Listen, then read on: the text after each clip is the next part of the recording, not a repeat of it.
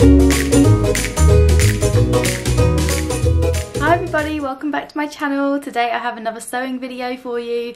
Surprise, surprise, I've been doing a lot of sewing videos recently. But yeah, I'm really excited because today I'm going to be showing you the brand new Tilly and the Buttons Lotta Dress pattern. And you guys will know if you watch my vlogs frequently that I love Tilly's patterns. They're so straightforward, easy to use. They've got colour photos in their instruction booklets and everything's just really user friendly, accessible, and I love them. I know what sizing I am and the fit, and I know what to expect from her patterns basically, so I'm really excited about this. It looks super easy to make, and also it just looks like such a lovely dress style, one that can just be worn all the time. And even better, it can be made in woven and jersey fabric. So if you prefer jersey makes or using stretch fabrics in your makes, then you can use this pattern as well, which is really cool. So yeah, you can see at the bottom it is for beginners or confident beginners. If you like a confident sewer, this is going to be a breeze, but if you are a beginner as well, then this is also great. So yeah, before I get on to any other information about like the fabrics I'm using and that kind of stuff, then if you're new to my channel, make sure to subscribe because it really helps me out, helps my channel to grow, and give this video a little thumbs up. Let me know in the comments if you're going to make it or if you've already made this. I'd love to hear your feedback, and like we can have a little chat in the comments section. I have new videos every Sunday, so make sure to check them out, and I do have some more like crafting videos coming up soon as well, which I'm really excited about. But yeah, that's it. So yeah, moving straight on into the pattern. So obviously the Lotta dress, you can see it here. It's a lovely little swishy dress, no fiddly bits. It's got an elasticated waistband, so perfect for pulling over your head and just easy, ready to go. I am going to be making the midi length dress in a woven fabric with the sleeves, with the, what are they called, the bracelet sleeve. And it is called a bracelet sleeve, I believe, because it cuts not sort of low down on your wrist or whatever, but sort of about here. So moving on to fabrics. Oh god, I've got a juicy fabric to show you in this video, guys. I'm really excited. I'm also being really weird and a bit like awkward today, so I apologise about that in advance. But anyway, moving on. This is the fabric that I'm going to be using. It's a beautiful, beautiful fabric design from Ruby Star Society. So the actual illustration design is by Melody Miller. You should go check out her Instagram because it is just so beautiful.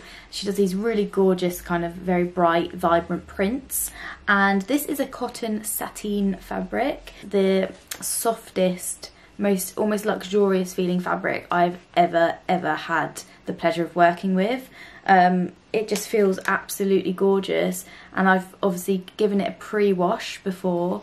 If you are a beginner, make sure you always pre-wash your fabrics. I just always put my fabrics on a 30 wash unless it's like, I don't know, something that you're not supposed to wash at all or whatever. Just 30, give them a pre-wash. But also helps with shrinkage. And what shrinkage is, if you don't sew already, shrinkage is just potential like shrinking in the fabric when you wash it. So you want to make sure you pre-wash so that when you cut out your pieces and then you sew your dress or your item together, it's not going to shrink in the wash. That's what I'm going to be making the Lotta dress in.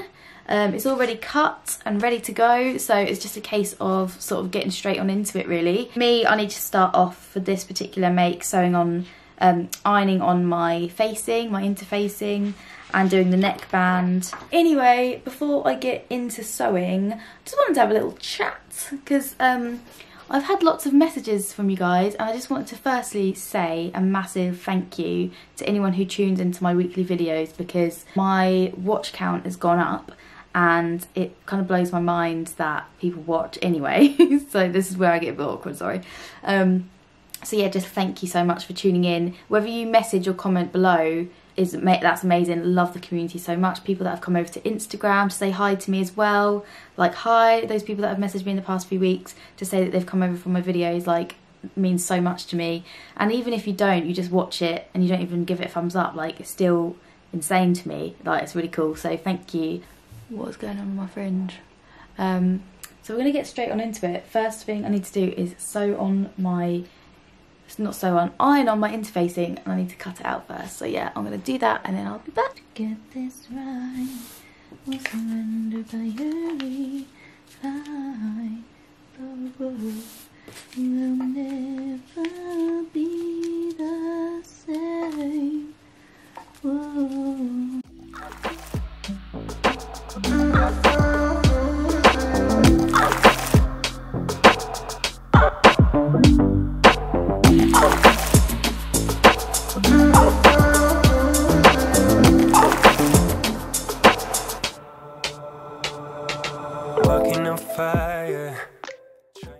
So what I like to do before I start my sewing process is I lay all my pieces out in front of me or wherever I am. Obviously I work in a craft room, but you'd think with a whole craft room this big you'd have lots of space. I do not.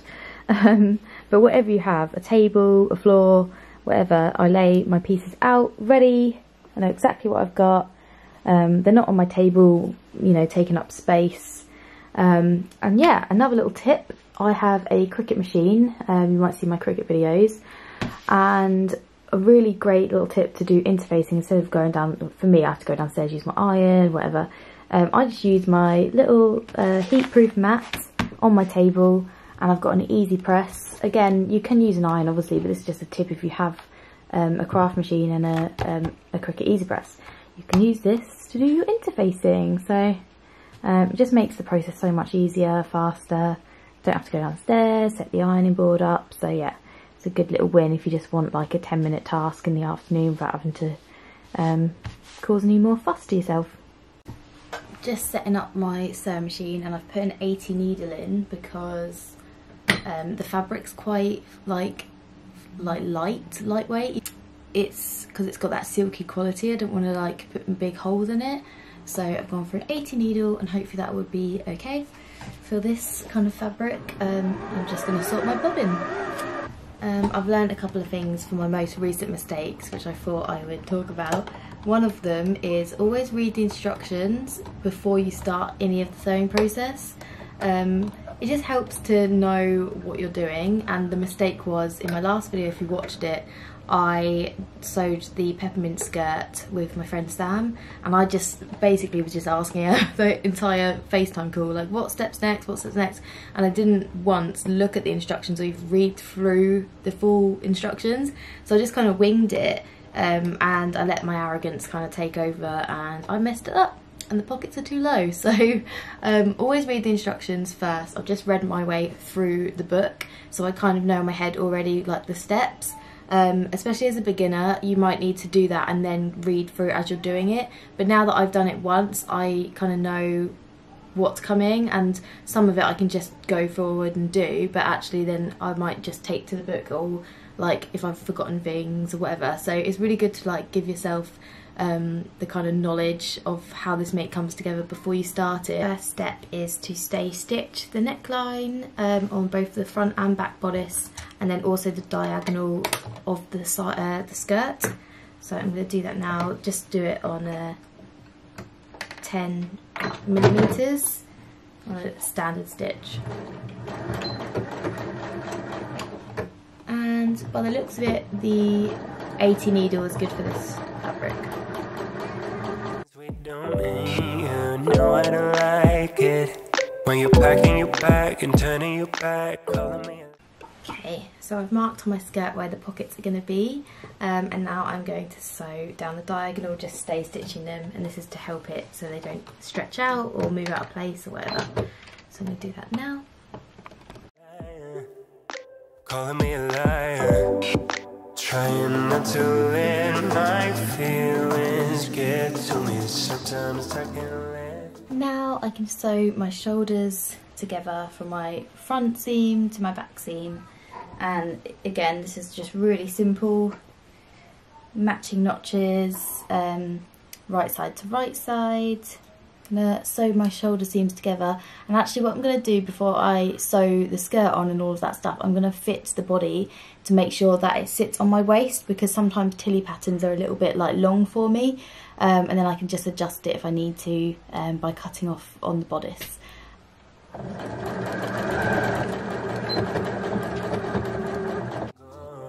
So now I got these horses, now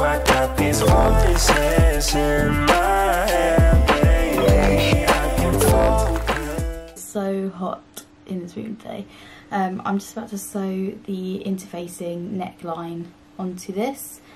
If it's woven fabrics, you have to do interfacing, and yeah, I'm going to go on and sew this on, and then I think after that I have to clip seam allowances, understitch it, so yeah.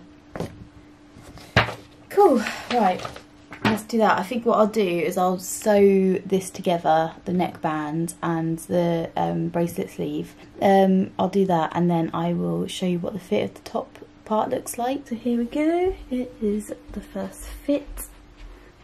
But yeah, the fit is really nice. Fits over my head super nicely as well. Kind of, there's my waist here, so we've got enough seam allowance without making any adjustments, because by the time I've sewn that up and everything, it should sit in the perfect spot. The sleeves are a little bit long. For bracelet sleeve, it should be like here instead of there, but that's fine, easy to do, easy to take up. But yeah, I just thought I'd come in a little bit closer so you can see, because it's floral, you don't really even see where the seams are and stuff. It sits nicely on the shoulders. So all in all, no fit needed. But yeah, I'm really pleased with how it looks and stuff. But it is a super hot day, so I'm going to get it off now before I like sweating it too much. But yeah, it's really, really pretty. I love it. It looks quite cute as a top actually as well. Hey guys, believe it or not, it's the same day. I've just changed my outfit because it's so hot in this room. I've just had my lunch break and I just sewed this skirt onto the top. So this is where I've got to. Oh, it was the wrong side. This way. It's really a beautiful sort of print. I just think it's so cool. The sleeves are in, the skirt's on. So now what I've done is I've pressed the skirt, and underneath, I'll show you the inner workings underneath it. We've got an extra big sort of seam here. So now we need to stitch that down onto the skirt, and that creates the channel for our elastic. So yeah, I just need to stitch that down and put the elastic in, which is going to look really good because it's basically what's going to tie this all together and make it look like a fully finished dress. And then I can finish the hem and it's done. It's honestly that easy, it's so nice. But this fabric's just awesome, I really, really love it. So I'm going to go ahead and do the channels. I was going to put pockets on this dress, and then when I was actually holding it up as like, you know, a fully fledged dress, I just realised like it would just be so fussy if I just added pockets on it, and the print is so loud that the pockets would just get lost in the print anyway, and then when looking at it from afar it would just look like the print was off. Do you know what I mean? Like I couldn't match up the print perfectly. If it was a ditzy floral or something like that, it'd look really cute, but as such a bold print I'd have to like either match it perfectly or it would just look weird, so I've decided to just go without the pocket on this one. But yeah, I'm going to go ahead and do those bits that I mentioned, and then I'm pretty much just going to show you the finished result, so can't wait. Ready? Ta-da! So there we go you guys, it's finished. I absolutely love how it turned out, it's so lovely, it's super swishy and comfortable. I'll insert a picture of the full dress over here because I can't fit it in landscape in my room, but you can see the full thing there. But isn't it just so lovely? I absolutely love how swishy the skirt is, and it's just super easy to make. It came together in a day, literally finishes the same day I started it. Got an elasticated waist that's super comfortable. I just absolutely love it. It's really, really cute, and I can't wait to make it in loads of different fabrics and styles. The long sleeves are perfect for autumn winter because I can just layer it up with a nice cardigan and some tights, and it's going to look lovely. So yeah, let me know what you think in the comments if you're going to be making this style of dress as well for yourself. I'll leave the link so you can go and purchase the pattern in my description box below from Tilly's website. Let me know what you think guys, I'm really happy with it. Yeah, thanks so much for watching guys, love you lots, bye!